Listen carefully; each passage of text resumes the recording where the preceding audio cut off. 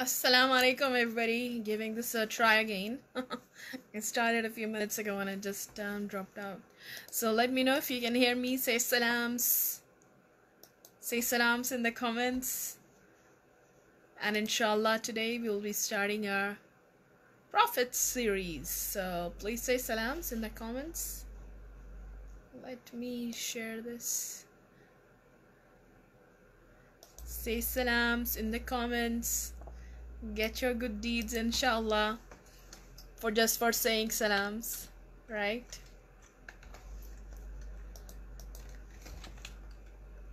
Story of Prophet Adam alayhi salam is what we are going to inshallah reflect on together today. So if you have kids, grab them. All those, inshallah we'll reflect on it together. But before I start, I want to get some salams. I want to increase our good deeds inshallah, right? So please say salams in the comments. Please say salams in the comments. Please say salams in the comments. Remember, every time we say salams, we get 10 good deeds. We say assalamu alaikum wa rahmatullah, 20 good deeds. Assalamu alaikum wa rahmatullahi wa barakatuhu, 30 good deeds. And inshallah, you will be saying salams to many people here. So you are going to get much more good deeds, isn't it? So please do say salams in the comments. And let's spread a lot of salams around. This is the, well, first day of Ramadan, I hope, for some of you. And for us, it's the second night of Ramadan now in Australia. Alhamdulillah. Easy first fast. Super easy. Walaikum assalam. Abdul Qadir. Let's see. Who else is going to say salams? Say salams in the comments and inshallah we'll begin. Story of Adam alayhi salam. Who is your favorite prophet? Of course, apart from Prophet Muhammad sallallahu alayhi wasallam. My favorite prophet, the one I love the most, or I feel most inspired by, I'll tell you later. Okay, in the meanwhile, please say salams in the comments as you're joining in, and we'll start shortly inshallah once a few more people join in. Say salams in the comments and inshallah we will begin. Let's say maybe in 90 seconds inshallah. So say salams in the comments as you're starting. Once a few.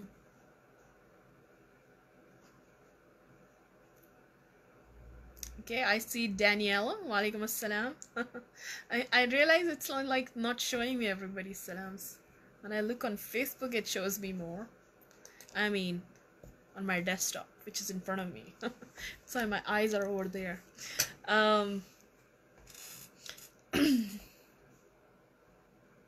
How has your first fast been? Or is going? Because some of you just starting the day, isn't it? In Australia, we have easy fast, alhamdulillah. We finish around, like, what time do we finish? Around 5:30? Walaikum assalam, Sis Asma. Welcome back. I see Sister Asma salam so often. May Allah reward you for all your salams. Okay, so we are going to talk about our father today. And this is a special Facebook Live for children. So if I'm talking a bit differently, it's because I'm talking to kids. Don't know if you can read that. My terrible handwriting. Adam alayhi salam. I will probably have to write it like the other way around.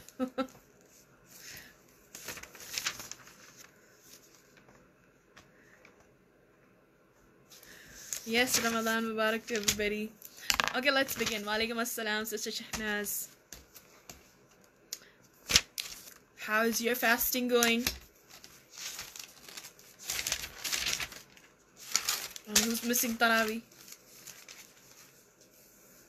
We are all missing Taraweeh. But inshallah, we'll make up for those lost good deeds. Okay, Bismillahirrahmanirrahim.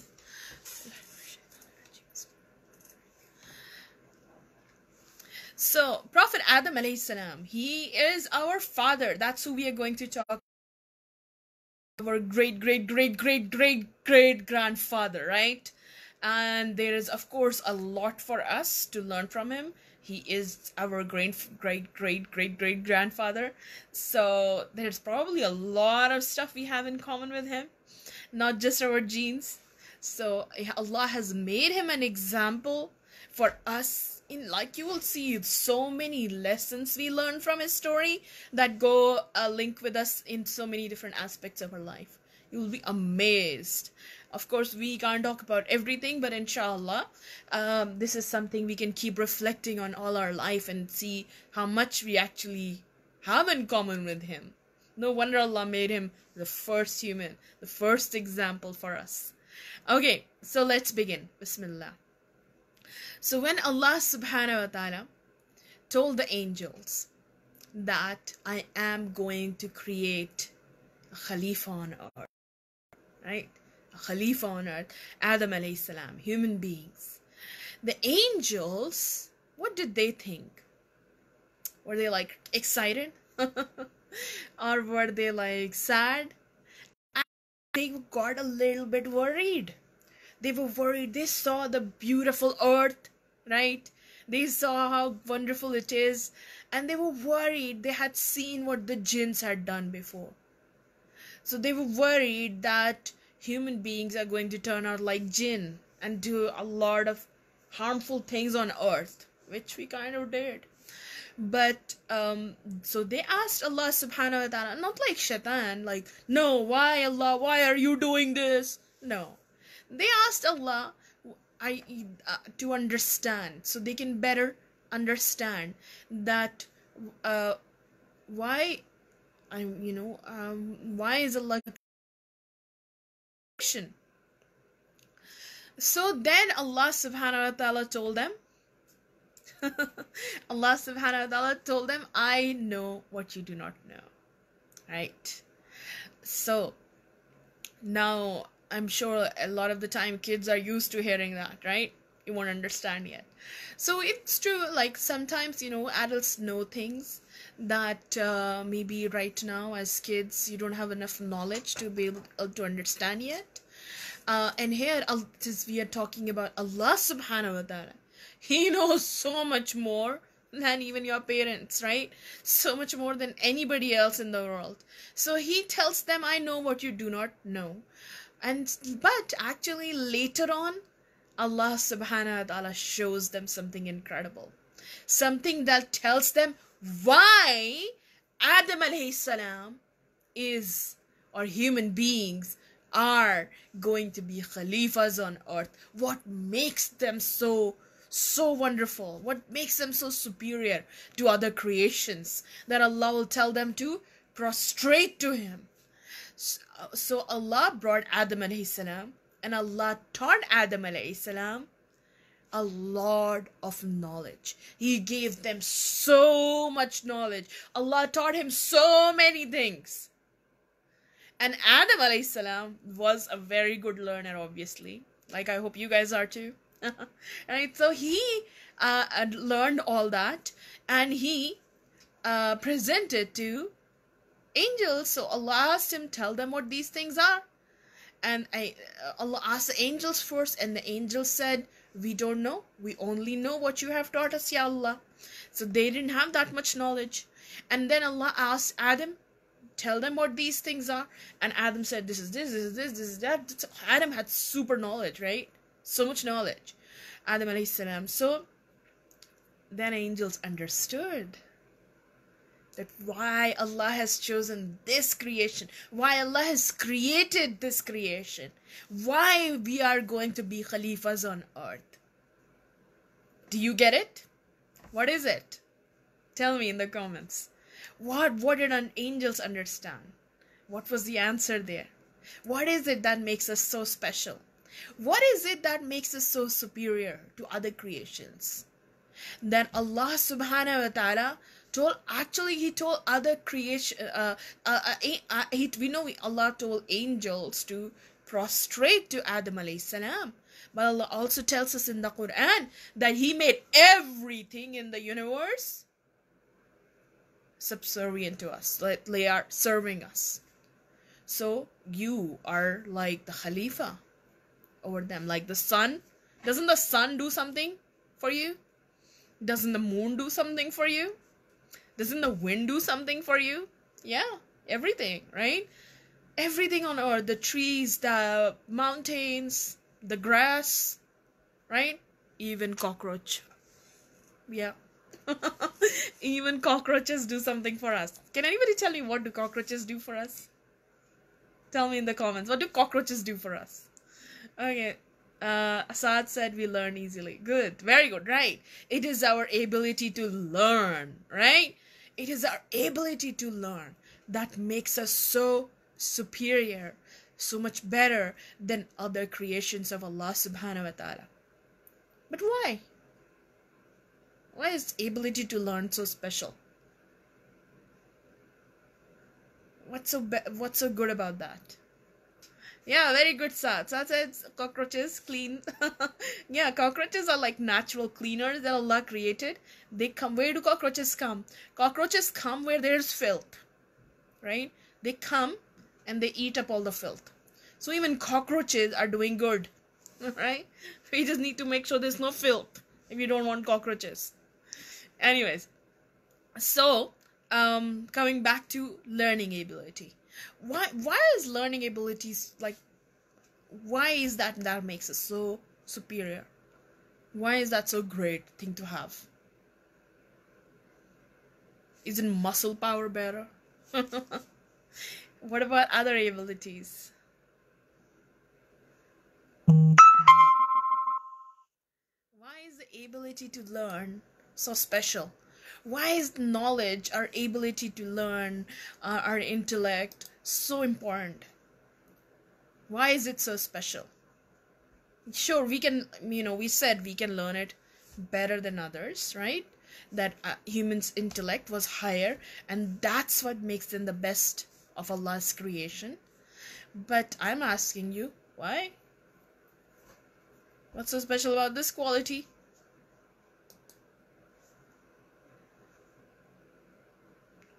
Just tell me in the comments. Let me just open the comments on my computer too, so I don't miss any. Walaikum assalam, Salma. What's so special about the quality to learn? Ability to learn. Anybody, come on. Use your ability to think to give me the answer, to help other people. Very good, right? So how is that linked? The more knowledge is power. How is it power? Actually, let's say that you find a bird fallen down on the street, and the bird has a beak, but the beak is broken, and it can't eat because his beak is broken. What would you do? Maybe bring the bird in the house, right? Maybe try to feed it. But you can't feed it, all the time that it needs to be fed.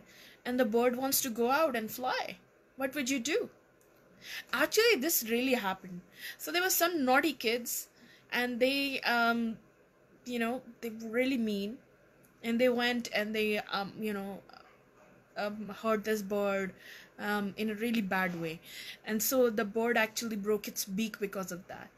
Later on, some other people found this bird lying on the street, and its beak was broken. So they took the bird home, or wherever, and then they try to feed it for a little while, but in the end you have to let the bird fly, and live on its own. You can't always be there to feed it. So they use their power of intellect, their intelligence, their ability to learn, and they went and started researching about it. They learned about it, and they came up with an idea. They actually built a beak using a 3D printer. Right? So they used a 3D printer to print a beak for this bird. And they, of course, used their knowledge to attach it as well. So because they had the, alhamdulillah, they went and they learned, they were actually able to help this bird. The more you learn, the more knowledge you get, the more you will be able to do good in this world. The less knowledge you have, the less you will be able to do. You're like, how can I help? What can I do? You'll just be thinking about that. You won't even know what you can do to help. How do you go about helping, right? So the more you learn, the greater will be your power to help other people. Also, wouldn't it help you come closer to Allah? The more knowledge you have of Allah, who Allah is, of the Quran, of the Hadith, wouldn't you be closer to Allah subhanahu wa ta'ala? Wouldn't you be a stronger Muslim? More power to avoid temptations, right? Or how to overcome bad habits, all that. It's all dependent on how much knowledge we have, isn't it? That's why knowledge is power, right? But like anything, if you just store it, like, I have all this knowledge, it's in my hard disk. Alright? Today, alhamdulillah, we have access to so much knowledge. So we don't want our brains to become hard disks, right? They're just storing there. So we have to put it into action, right? So Allah has given us this incredible potential, incredible capacity. Your ability to have knowledge is much greater than any hard disk. 1 terabyte hard disk. That you can store much more than that in your head. But what good is a hard disk if it can't benefit in any way, right? It's like a corrupted hard disk of brain if you're not using it in any way. So Allah didn't give us all, this ability to store all this knowledge so we can just, learn and just keep storing. Allah gave us the responsibility to learn and then use that knowledge, right? Allah gave us the ability to learn. So first we must keep learning, filling up our head with more and more and more knowledge. And we must keep applying that knowledge too, right? Allah subhanahu wa ta'ala is blessed with so many blessings, right? Like food, water, family, and Ramadan. So many things. We can just keep counting. Electricity, internet, water, and all the good food you'll be eating in Ramadan. Hand sanitizers these days. Okay. But out of all of the blessings Allah gave us, when angels asked Allah, why is Allah creating human beings? What did Allah show them? Which ability of human beings did Allah show them? Their ability to learn. Right? And then also we know in the first surah that was revealed. What was the first surah that was revealed? Surah Alaq. In that, Allah subhanahu wa ta'ala tells us what? He says that it's like Allah introducing himself to us, isn't it? This is the first surah revealed. First time Allah was revealing the message to Prophet Muhammad sallallahu alaihi wasallam. So he told us what? That read in the name of your Lord who created. So he tells us that he created us. He's a creator, right? Then he tells us that he is most merciful. right? So he doesn't tell us that I will be the one judging you. No, if the first thing he tells us about himself, like the second thing he tells us about himself, is he is most merciful, right? This is your Rabb, who's most merciful. He created you, is most merciful. And then he gives us an example of his mercy. Now, if Allah has to give an example of his mercy, which one do you think he will pick? Out of all the blessings he has given you, when he has to give you an example for the first time of the blessing he has given you, what's the first example he picks? Surah Rahman is filled with examples, right? But which one is the first one he picked? He said, he taught man the use of pen. Taught man what he did not know. So the first example Allah is giving us here is our ability to learn, right? And we know pen has like massively helped us learn. Before 100 years ago, it was, maybe not 100 years ago, maybe even before that, right? It was much harder for people to learn. They weren't like a lot of printed books. But now, especially with internet, we can learn like everything is on our fingertips, right? Just open up, you have the entire Quran, open up your hadith, open up, you can learn about 3D printers, right? So easy. You can learn about anything. But not every knowledge is actually even knowledge, right? If I am spending hours and hours learning about cheats and games and how to play this game, how to do that game, Wikipedia about this game and that game, or Wikipedia about like some random stuff, or what is Taylor Swift doing right now? Is that knowledge? I don't think so, right? So our responsibility is that Allah has given you this gift. If you're grateful for this gift, this ability to learn, then you will use it in the right way, right? By actually using it to expand, like use it to learn knowledge that benefits you, right? And then we will apply that knowledge to help others. If you really want to be a superhero in this world, then you gotta be using your superpower. Does ever a superhero become a superhero without using his power? Superpower? I don't think so. Right? What kind of a superhero would that be? So you can be a superhero when you use your superpower. And your superpower is what? Your ability to learn. Am I right? Yeah. And if you're not using that ability to learn, then of course, how are you going to help people? You're only going to be able to do so much. If you want to do that much and even more, you got to be learning. Expanding your ability to learn. And you know what? Right now is such a good time to increase this ability to learn. Because right now, there's not much else you can do. Right? They can't go out for soccer games. You can't not really. And you can't, there are lots of things you can't do right now. So we have more time to invest in learning right now and increasing our knowledge right now. So focus on that. And then inshallah, after a month when you come out of Ramadan, you are going to be so much more powerful, right?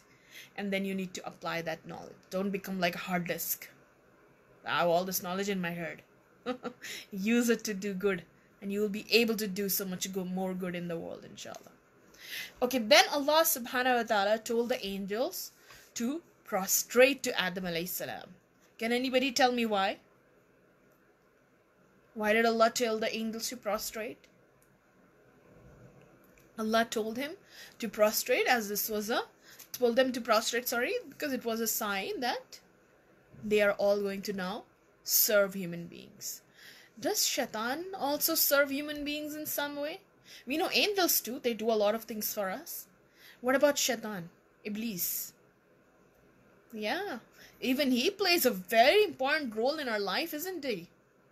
He's playing a very important role in your life. He's actually indirectly helping you go to Jannah. Right? Because every time he comes to you and says, do that, and Allah rewards you for it, right?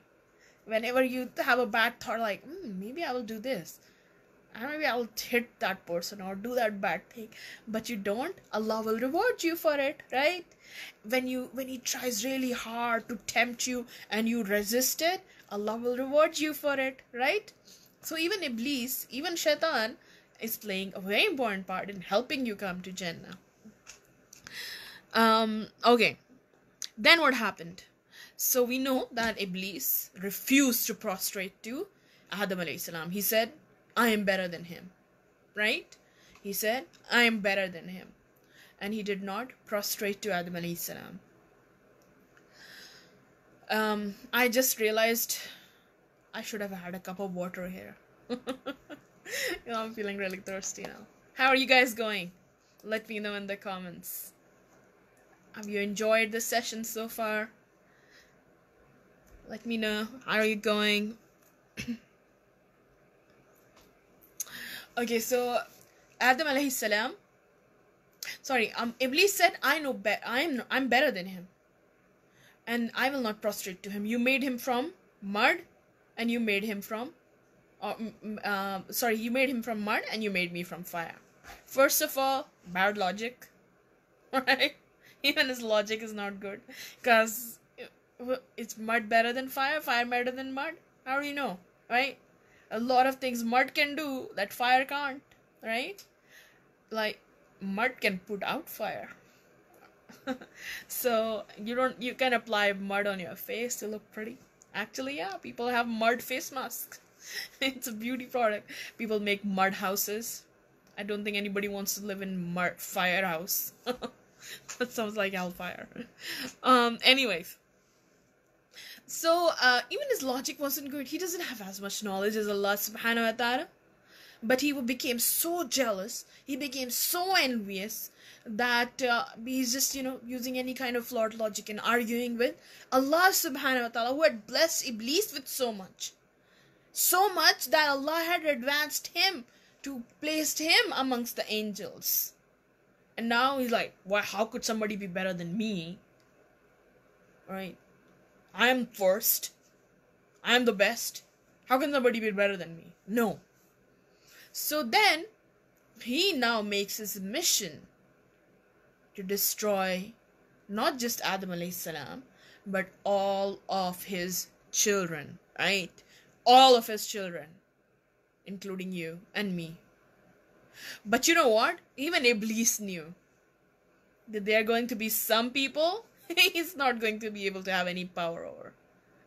And I hope you are one of them. So even when he said to Allah that I will go and, I'm going to go and make them ungrateful to you. He said, I'll make them ungrateful to you, except of you. Even he knew he can't do that to everybody. So if you are like really, really grateful to Allah, inshallah, Shaitan will not be able to take you away from that. Take you away from Jannah. And remember, is Allah on your side? Yes. Allah is on your side. Does Allah want to see you in Jannah? Absolutely. Allah wants you in Jannah. Right? Allah wants you in Jannah. In the highest level of Jannah. That's what Allah wants for you. Allah says so in the Quran. What will Allah get from punishing you? Allah doesn't want to punish you. He wants to see you in Jannah. Right? So you have Allah on your side. And one more thing we should reflect on is actually Shaitan didn't just say, I will make them disbelieve in you. He didn't say that. Does Shaitan believe in Allah? Yeah, he knows Allah, right? He knows Allah subhanahu wa ta'ala. He knows Prophet Muhammad sallallahu alaihi wasallam. So he doesn't doubt Allah exists, or like a lot of human beings do. But is he grateful to Allah? Is Iblis grateful to Allah? No. So he knows like that he's ungrateful, and that's a big sin. So he promised Allah that this is what his challenge is to us, that he will make us ungrateful to Allah subhanahu wa ta'ala. ungrateful to Allah subhanahu wa ta'ala. So if the one thing you really work hard on is, I am going to be very, very grateful to Allah at all times in my life, you will inshallah be safe. Work on that. Make that your goal. No matter what, I'm going to be a grateful person. That's your expressway to Jannah. Right? So being grateful means, of course, thanking Allah. But it also means like seeing what are the things I need to be thankful for. Like often when I ask people like, oh kids, what are you thankful for? Food, water, money. Food, water, home, family. No, think of every day Allah is blessing with you something, right? Oh, that Xbox, 2 hours I played today. That delicious meal mom made today. We played Ludo, like somebody was telling me, we played Ludo or Carrom board, or we played Dominoes or Monopoly as a family. Thank Allah for that, right? Thank Allah for your room. Thank Allah for your, family. Not just thank Allah with your words, but with your actions, right? So, thank Allah with your actions. So that means not complaining too much, right? Why can't I go out? Why can't I do this? Oh, I'm bored. My friend has this, I don't have that. Right? Is that being grateful? Complaining? No. That means Shaitan is winning over you. Right? You don't want to be amongst those people Shaitan is winning over, right? So we want to be amongst the people that Shaitan can't win over. And he knows he can't win over some people. So we want to be amongst those people. So that means complaining less about things and being more grateful for what Allah has given us. And showing that gratitude when we are doing our salah. Like if somebody is grateful to Allah, I think they would be rushing to their salah, isn't it?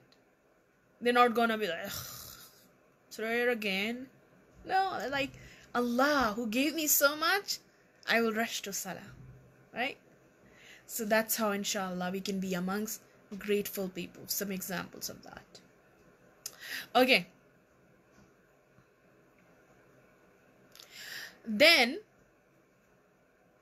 so Iblis, we talk about Iblis, and then we know that actually what else did he do? He made dua to Allah.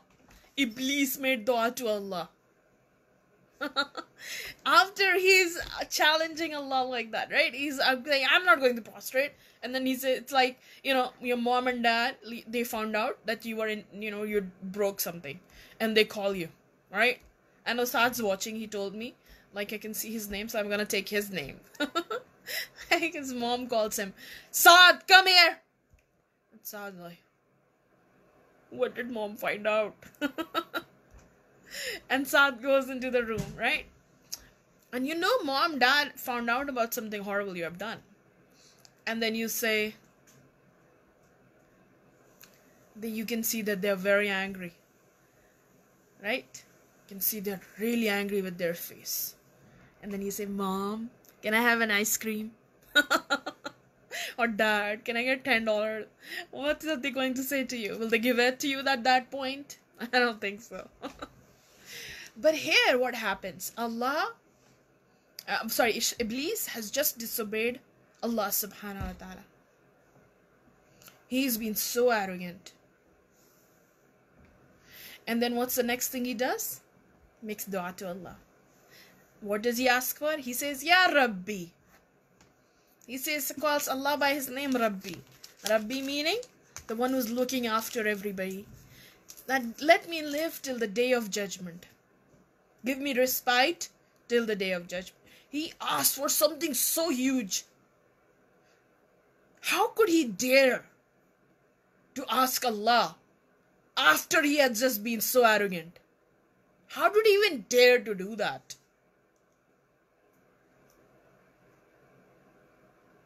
What is it that he knew that even at that time he could dare to make dua? He has knowledge of something. You know what that is? he knew Allah is Ar-Rahman, right? And Allah always answers du'as. So he asked Allah, and he made dua to Allah subhanahu wa ta'ala, because he knew Allah will always answer du'as. Now, if he was really smart, what should he have done? Ask for forgiveness at that point. But he didn't. Why? Because that would mean that now he has to prostrate to Adam. And he still doesn't want to do that. No way, right? So that's why he did not ask for forgiveness. Because he's still arrogant. He's still jealous. And he can't get over it. So he's just like going to, determined in his mission. He's angry now. And he blames Allah instead. That why did you give Adam this favor? He wished that everything would be prostrating to him. So he's now blaming Allah. Did he make an excuse? Yeah. I'm better. So I'm not going to do it. So he blames, he makes excuses. But Allah, of course, answered his dua. Why did Allah answer his dua? Of course, as we said, Allah is Ar-Rahman, Allah is Al-Mujib. A lot of the time we start thinking, oh, I'm so bad. I don't always pray, I don't always do this and do that. Allah will not answer my dua. But that's not true.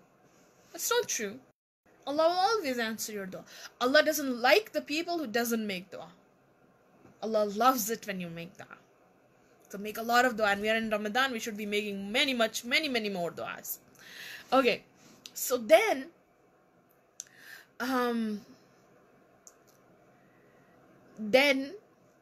Iblis, Allah answered his dua, and we know what his end be.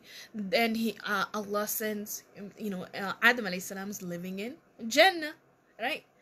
And in Jannah, we know that Allah told him not to eat from one tree, right? One tree. And we know that what happened. But inshallah, I think we will talk more about this other half of the story tomorrow, because there are more different lessons in there for us. More about why did Adam alayhi salam eat from the tree? Why did he forget? Was there something behind his intention for eating from the tree? And then another question I have is, why did Allah not just send him to earth earlier? Why did Allah keep him in Jannah? Because earth was meant for us, isn't it? It was our destiny to come and live on earth and be tested here. So why did Allah keep him on heaven for a while? So all that we are going to discuss tomorrow, inshallah. And we'll talk more about the story of Adam alayhi salam and finish that tomorrow. And we'll go on to the next prophet on Sunday, I think. I hope you enjoyed and you benefited. If you did, please share the video and join me tomorrow. Tomorrow I will probably join a bit later, maybe 11 o'clock Australia time. This is 10 o'clock now in Australia. It's an hour later. And inshallah, if you benefited, join me again tomorrow. I will do each one story of a prophet every day. And yeah, see you tomorrow. Assalamu alaikum.